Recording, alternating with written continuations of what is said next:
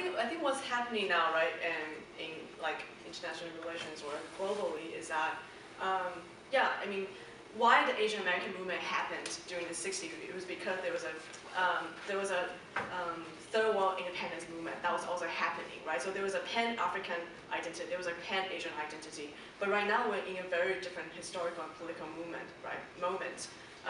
But we do see some groups are united together, right, against the kind of Chinese government's aggressive interventionism, right, in Hong Kong, in Taiwan, in Philippines, right, in the surrounding Southeast Asian countries, right. So that's one way I think this Pan-Asianness might happen again if we do organize around it, right. But if we don't, and we wanted to benefit from the capital, right, as I don't know, a Chinese corporate as a Taiwanese corporate, you know, that this might not happen again, right? The Pan-Asian solidarity. So I think it really depends on what we want to do about it. And something else also happening is, you know, the U.S. is signing the Trans-Pacific Partnership. I don't know if you heard about it. It's a neoliberal trade deal, right?